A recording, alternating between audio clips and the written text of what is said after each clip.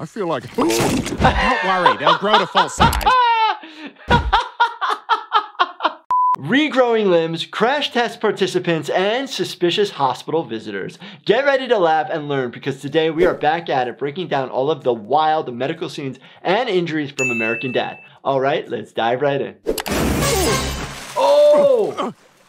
Uh-oh. What the hell are you doing? Come on.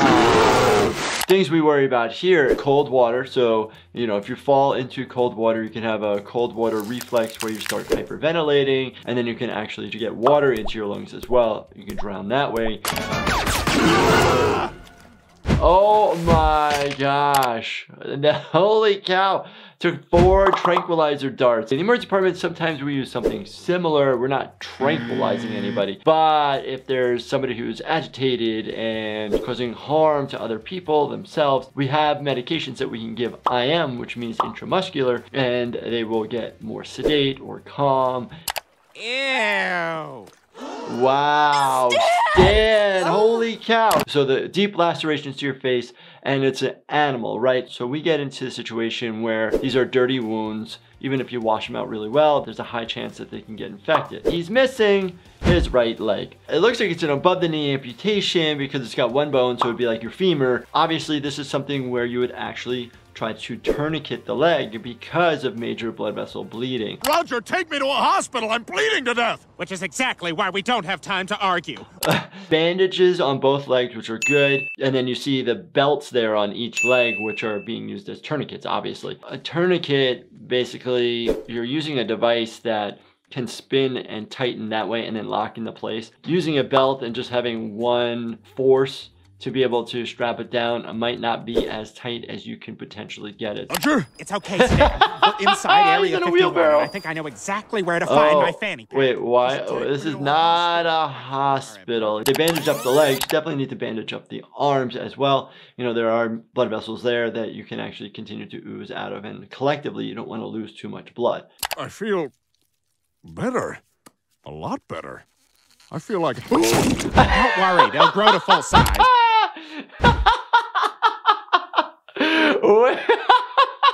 So that would be really cool if you can grow your own legs back again. You know, the technology that we have for people who have lost limbs and the prosthetics that we are developing, super cool, and being able to connect them to our own neural network, amazing. Could they actually come up with this using your own tissue? That would be awesome, but not that I've seen in modern medicine currently. And now I need to earn $300 for my friend's calves. It's not for drugs. Usually it's for drugs. Well, if friendship is a drug... Oh, is he like a crash test dummy? You said 20. Oh my gosh. Looking at impact, he's got a lot of abrasions and lacerations to the face, which is most likely caused by the glass. We look for damage to the car itself to give us an idea if there's spidering of the windshield. So in the sense of, could you have hit it and it spiders out? If the steering wheel itself is bent or broken, you know, that could be a trauma force. So you want to see what the underlying trauma is, or the destruction of the car on the inside,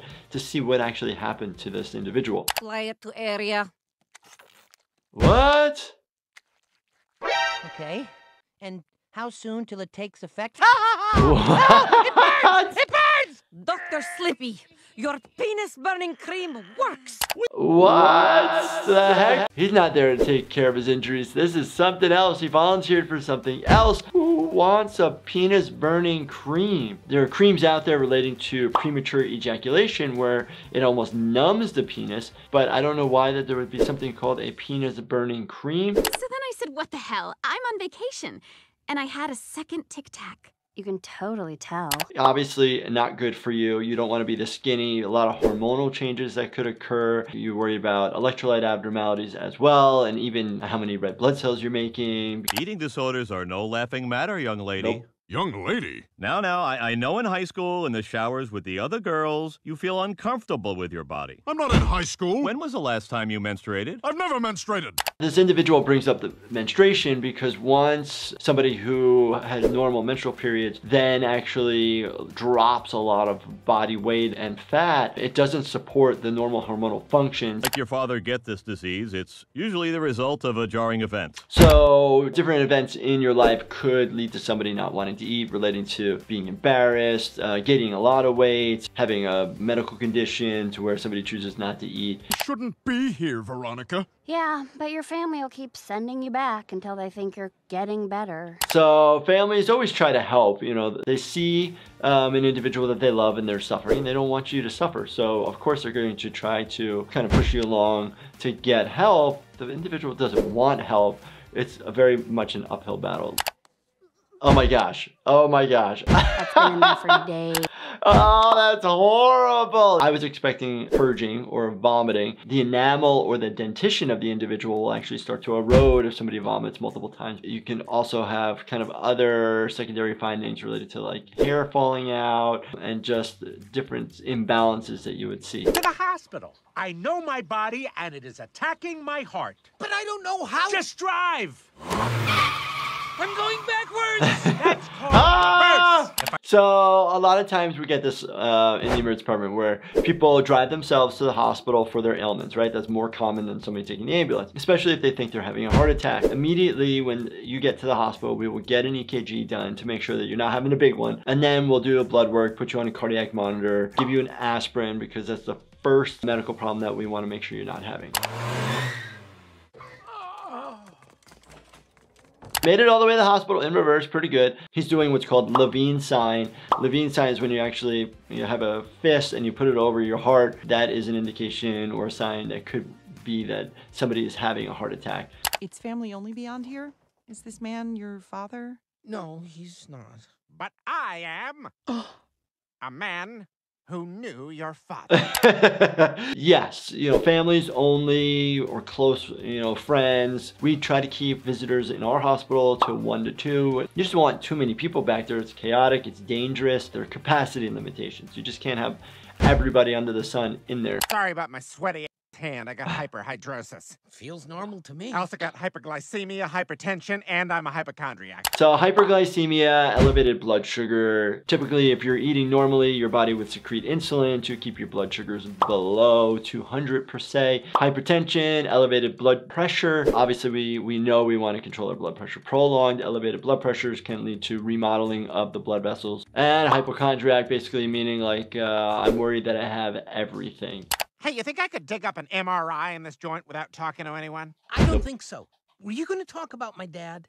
So MRI, magnetic resonance imaging, basically using magnets to form an image. Takes a while, it's very loud, can't move at all, and that's the one where it's like a tube that people don't like. Come on, I'll tell you about your dad. Fun fact, we were blood brothers. I gave him hepatitis.